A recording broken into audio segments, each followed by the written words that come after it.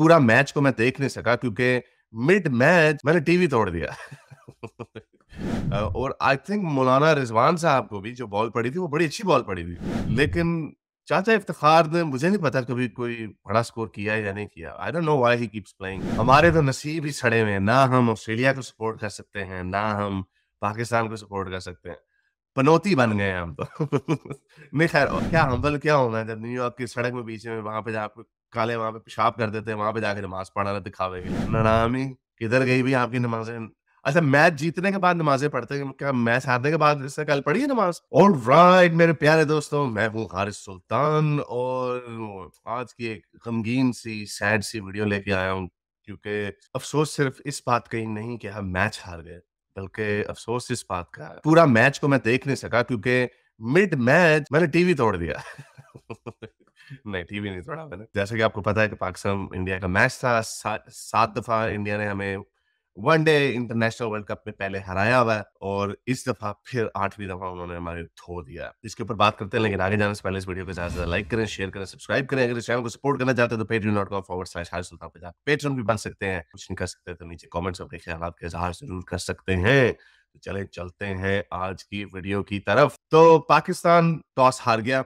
Narendra Modi stadium में उन्हें दावत दी गई कि आइए बैटिंग कीजिए। अब्दुल्ला साहब ठीक लग रहे थे, इमामुल हक बल्कि ज्यादा ठीक लग रहे थे शुरू में, लेकिन फिर विकेट गिर गई।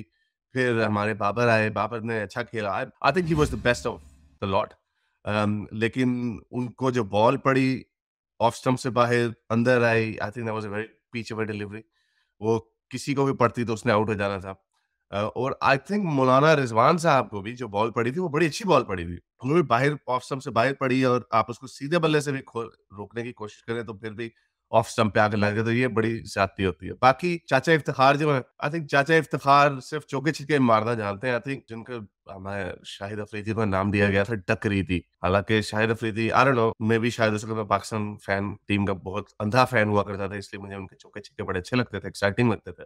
लेकिन चाचा इफ्तिखार ने मुझे नहीं पता कभी कोई बड़ा स्कोर किया है या नहीं किया। I don't know why he keeps playing. ठीक है, एक एग्रेसिव ब्रांड ऑफ क्रिकेट की बात है। I think even he was a bit unlucky, लेकिन जिन लोगों की गेम सॉलिड नहीं होती वो अनलकी ज्यादा होते हैं। बाहर जा रही है बॉल, स्वीप मार रहे हैं, स्वीप मार के ग्लव्स पे बॉल लग के कहीं पे भी जा सकती थी, लेकिन उनके स्टंप पे आके लगी तो खड़े हो गए। मैं भी हैरान, मैंने कहा, क्या स्टंप हुआ, क्या हुआ? जा क्यों नहीं रहा? क्लीन बोल्ड हो गया। खैर क्लीन बोल्ड नहीं है, लेकिन अब बोल्ड हो गए। फिर उसके बाद ऐसी लाइन लगी कि ये जो कोलैप्स है, ये इस तरह की लाइन सिर्फ पाकिस्तान में लगती है। मुझे याद है 90s में हम क्या करते थे, लाइन लग गई यानी एक आउट हुआ, सारे आउट हो गए। 155 पे मेरे ख्याल 2 आउट थे, फिर बाबर आजम आउट हुए और फिर 197 पे सारे उड़ गए।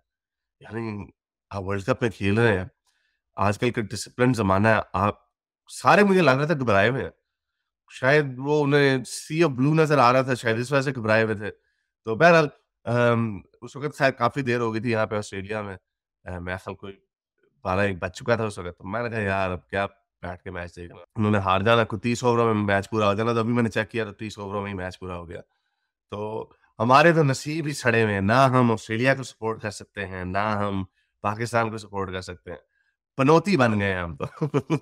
नहीं खैर, टू बी ऑनेस्ट पाकिस्तान की मुझे ज़ाहिर बात है, जिस टीम को मैं देखते हुए बड़ा हुआ था वो पाकिस्तान, उसमें जज़्बात ज़्यादा हुआ करते थे। लेकिन जब से ये मैंने मौलाना रिज़वान और उससे पहले भी इस तरह की हरकतें, यानी I can't connect my self to any of these. हाँ, मुझे बाबर के जाने पे हमेशा मुझे अफ़सोस होता है। I don't know, I think he is a very nice, very humble guy. I think he deserves better. लेकिन मौलाना रिज़वान जब आउट होते हैं तो हालाँकि I think he seam other than मौलानापन, I think he is okay.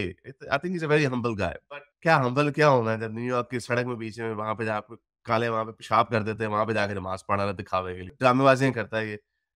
लेकिन जब ये आउट होता है तब मजा बड़ा आता था। मेरा बड़ा दिल करता है उसको फोन करके कहो, ननामी किधर गई भी आपकी नमाजें?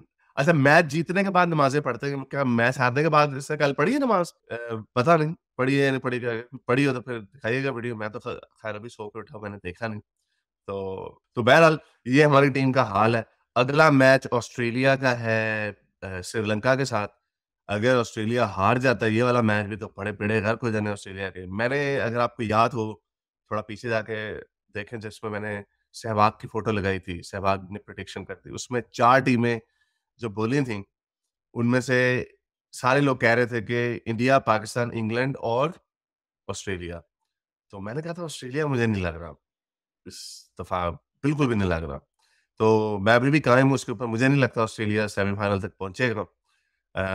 पाकिस्तान का फेयर इनफ एक बड़ा हैवी लॉस हुआ है इंडिया के खिलाफ, लेकिन I think they are well capable of beating other teams. May be अब ये क्वेश्चन मार्क है, क्या इंग्लैंड और न्यूजीलैंड को हरा सकेंगे? अब तो साउथ अफ्रीका भी बड़ा जबरदस्त लग रहा है। तो I think this world cup is gonna open up. Even England भी जिस तरह हारा है न्यूजीलैंड से, it doesn't seem like they are invincible. The only team that looks invincible right now, that is India. लेकिन खैर मजा आएगा इंडिया का जब मैच होगा इंग्लैंड के साथ। देखते हैं कि कहाँ जाती बात।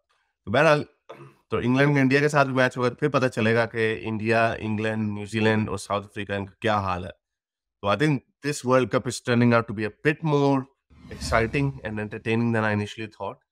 और खैर मैं ट्रैवल भी कर रहा था, इसलिए मुझे कोई मैच पूरा देखने का मौका नहीं मिला था। ये वाला मैच तकरीबन पूरा मैंने देख लेना था अगर इतने बड़े खत ना होते पाकिस्तान के। तो ये वाला मैच मैंने पूरा देखा, तकरीबन पहली इनिंग्स देखी, दूसरी देखने का फायदा नहीं था। तो I think it's going to be interesting. तो नजर रखिए इस चैनल पर, क्रिकेट के ऊपर वीडियोस आती रहेंगी। कुछ लोगों को भी बुलाऊंगा अगर मौका मिला, तो आई थिंक मजा आएगा। ये वर्ल्ड कप, जब तक ये वर्ल्ड कप पूरा होना है, हम सारों की एक एक सालगिरह भी बढ़ जाएंगे। अब तक के लिए इतना ही, अगली वीडियो तक साइंस। अगर आपको मेरी ये वीडियो अच्छी लगी तो मेरे चैनल के मेंबर बनिए, पेट्रन बनिए, या फिर आप मुझे बाय मी या कॉफी में भी सपोर्ट कर सकते हैं।